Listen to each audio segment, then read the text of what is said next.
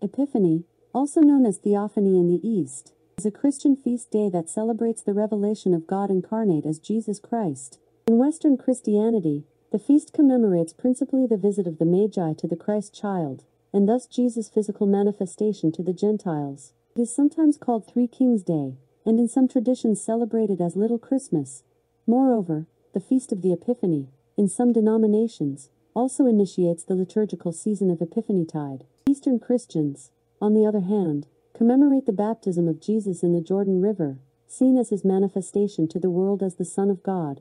The spot marked by Qasr el Yahud in the West Bank, and Al Matas in Jordan on the East Bank, is considered to be the original site of the baptism of Jesus and the ministry of John the Baptist. The traditional date for the feast is January 6th. However, since 1970, the celebration is held in some countries on the Sunday after January 1st. Those Eastern churches which are still following the Julian calendar observe the feast on what, according to the internationally used Gregorian calendar, is January 19th, because of the current 13-day difference between the Julian and Gregorian calendars. In many Western Christian churches, the eve of the feast is celebrated as Twelfth Night. The Monday after Epiphany is known as Plough Monday. Popular Epiphany customs include Epiphany singing, chalking the door, having one's house blessed, consuming Three Kings cake, winter swimming, as well as attending church services. It is customary for Christians in many localities to remove their Christmas decorations on Epiphany Eve, although those in other Christian countries historically remove them on Candlemas, the conclusion of Epiphanyt. According to the first tradition, those who fail to remember to remove their Christmas decorations on Epiphany Eve must leave them untouched until Candlemas, the second opportunity to remove them. Failure to observe this custom is considered inauspicious. Section 2. Etymology and original word usage. The word epiphany is from Koine Greek pi iota phi nu epsilon iota alpha, epiphania, meaning manifestation or appearance. It is derived from the verb phi alpha nu epsilon iota nu, phanein, meaning to appear. In classical Greek it was used for the appearance of dawn, of an enemy in war, but especially of a manifestation of a deity to a worshipper. In the Septuagint the word is used of a manifestation of the God of Israel. In the New Testament the word is used in 2 Timothy 1:10 to refer either to the birth of Christ or to his appearance after his resurrection, and 5 times to refer to his second coming. Alternative names for the feast in Greek include tau alpha theta epsilon omicron phi nu iota alpha, ta theophania theophany, eta eta mu rho alpha tau omega nu phi tau omega nu, iameraton photon, he hemeraton photon, the day of the lights, and tau alpha phi tau alpha, ta phota, the lights. Section 3. History. Epiphany may have originated in the Greek-speaking eastern half of the Roman Empire as a feast to honor the baptism of Jesus. Around 200, Clement of Alexandria wrote that, but the followers of the early Christian Gnostic religious teacher Basilides celebrate the day of his baptism too, spending the previous night in readings. And they say that it was the 15th of the month Tybi of the 15th year of Tiberius Caesar. And some say that it was observed the 11th of the same month. The Egyptian dates given correspond to January 6th and 10th. The Basilides were a Gnostic sect. The reference to readings suggests that the Basilides were reading the Gospels. In ancient Gospel manuscripts, the text is arranged to indicate passages for liturgical readings. If a congregation began reading Mark at the beginning of the year, it might arrive at the story of the baptism on January 6th, thus explaining the date of the feast. If Christians read Mark in the same format the Basilides did, the two groups could have arrived at the January 6th date independently. The earliest reference to Epiphany as a Christian feast was in AD 361, by Ammianus Marcellinus. The holiday is listed twice, which suggests a double feast of baptism and birth. The baptism of Jesus was originally assigned to the same date as the birth because Luke 3:23 was misread to mean that Jesus was exactly 30 when he was baptized. Epiphanius of Salamis says that January 6th is Christ's birthday, that is, his Epiphany. He also asserts that the miracle at Cana occurred on the same calendar day. Epiphanius assigns the baptism to November 6th. The scope to Epiphany expanded to include the commemoration of his birth, the visit of the Magi, all of Jesus' childhood events, up to and including the baptism by John the Baptist, and even the miracle at the wedding at Cana in Galilee. In the Latin-speaking West, the holiday emphasized the visit of the Magi. The Magi represented the non-Jewish peoples of the world, so this was considered a revelation to the Gentiles. In this event, Christian writers also inferred a revelation to the children of Israel.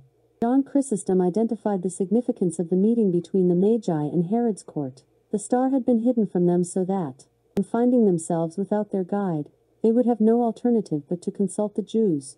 In this way the birth of Jesus would be made known to all. In 385, the pilgrim Egeria described a celebration in Jerusalem and Bethlehem, which she called Epiphany, that commemorated the Nativity. Even at this early date, there was an octave associated with the feast. In a sermon delivered on December 25, 380, Saint Gregory of Nazianzus referred to the day as the Theophany, saying expressly that it is a day commemorating the Holy Nativity of Christ, and told his listeners that they would soon be celebrating the baptism of Christ. Then, on January 6th and 7th, he preached 2 more sermons, in which he declared that the celebration of the birth of Christ and the visitation of the Magi had already taken place, and that they would now commemorate his baptism. At this time, celebration of the 2 events was beginning to be observed on separate occasions, at least in Cappadocia. St. John Cassian says that even in his time, Egyptian monasteries celebrated the Nativity and the baptism together on January 6th. The Armenian Apostolic Church continues to celebrate January 6th as the only commemoration of the Nativity. Section 4. Music. Classical. Johann Sebastian Bach composed in Leipzig 2 cantatas for the feast which concluded Christmastide. Sie wurden aus Saba alle kommen. BWV 65. Liebster Emmanuel, Herzog der Frommen. BWV 123. Part 6 of his Christmas oratorio, Herr, wenn die Stolzen Feinde schnauben, was also designated to be performed during the service for Epiphany. In Ottorino Respighi's symphonic tone poem Roman Festivals, the final movement is subtitled Bofana and takes place during Epiphany. Subsection.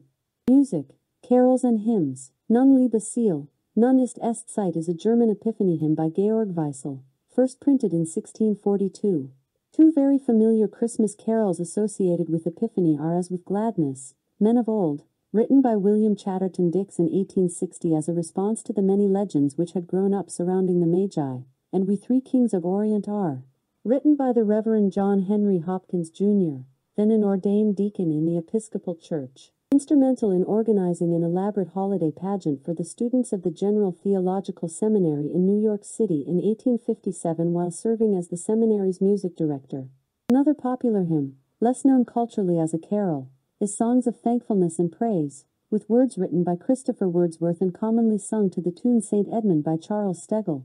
A carol used as an anthem for Epiphany is The Three Kings. Section 5. Date of the celebration. Until 1955, when Pope Pius XII abolished all but 3 liturgical octaves, the Latin Church celebrated Epiphany as an 8-day feast, known as the Octave of Epiphany, beginning on January 6th and ending on January 13th. The Sunday within that octave was since 1893 the Feast of the Holy Family, and Christmastide was reckoned as the 12 days ending on January 5th, followed by the January 6th to 13th octave. The 1969 revision of the general Roman calendar made the date to some extent variable, stating, "The Epiphany of the Lord is celebrated on 6th of January, unless, where it is not observed as a holy day of obligation, it has been assigned to the Sunday occurring between 2 and 8 January. It also made the Feast of the Epiphany part of Christmas time, which it defined as extending from the first Vespers of Christmas up to and including the Sunday after Epiphany. Prior to 1976, Anglican churches also observed an 8-day feast, beginning on January 6th. Today, the Epiphany of our Lord, classified as a principal feast, is observed in some Anglican provinces on January 6th exclusively, but in the Church of England the celebration is on 6th of January or transferred to the Sunday falling between 2 and 8 January. Lutheran, United Methodist and United Church of Christ congregations, along with those of other denominations, may celebrate Epiphany on January 6th, on the following Sunday within the Epiphany week, or at another time as local custom dictates. Eastern churches celebrate Epiphany on January 6th.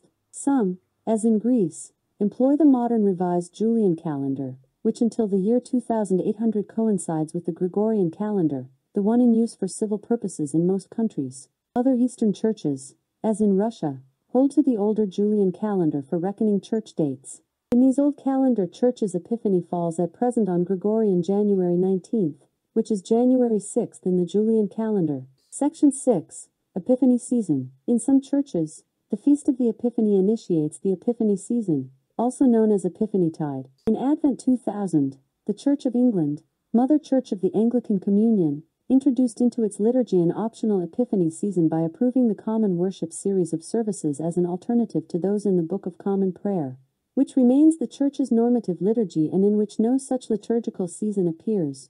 An official publication of the Church of England states, "The Christmas season is often celebrated for 12 days, ending with the Epiphany."